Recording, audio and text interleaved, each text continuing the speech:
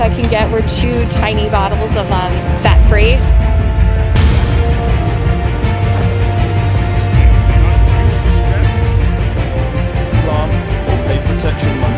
Eliza used that pill to carry out her own abortion.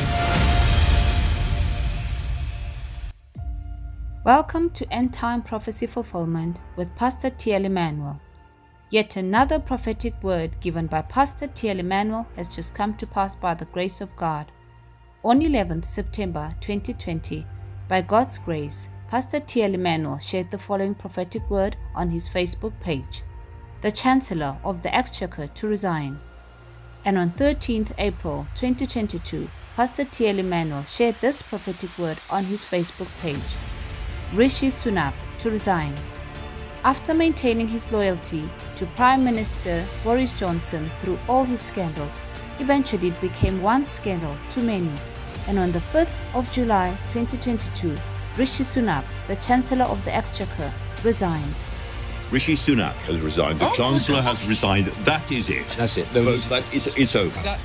Just as Pastor TL Immanuel prophesied, Rishi Sunak, the Chancellor of the Exchequer, resigned. We give God all the praise and all the honor. No prophecy ever originated from anyone but God Himself. God never lies. Glory to God. We thank the Lord Jesus Christ for His grace.